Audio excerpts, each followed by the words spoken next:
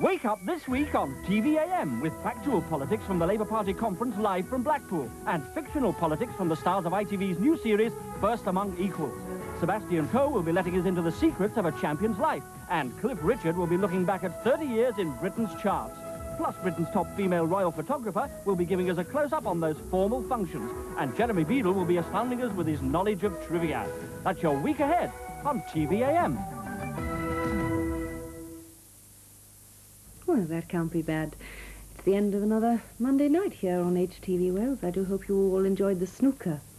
Well, a quick look ahead and see what programmes are waiting you tomorrow night. At 7:30 you can keep company with old friends George and Mildred.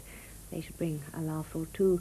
And the laughter continues, of course, at 8 o'clock when Mike Yarwood will be here with guests Elaine Page and the Nolans. And then at 9, a new series, First Among Equals, based on the novel by Geoffrey Archer. It tells the story of 4 MPs with one main ambition in life: to walk through the doors of number 10 Downing Street. Well, which one of them does it?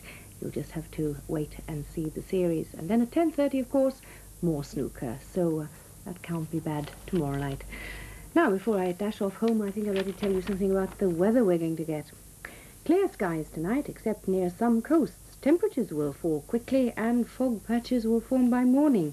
The fog will clear tomorrow morning and it will be dry with sunshine at times, and afternoon temperatures around 17 degrees Celsius, 63 degrees Fahrenheit. Winds will be light to moderate from near south. The outlook for Wednesday, similar. And there are no gale warnings in operation for the Irish Sea or Lundy. Well, that can't be bad. Margaret will be here tomorrow morning and I'll be back again with you on Thursday, so enjoy the rest of the week. All that I can say now is a very good night from all of us here at HTV Wales, and we'll take a last look at the clock.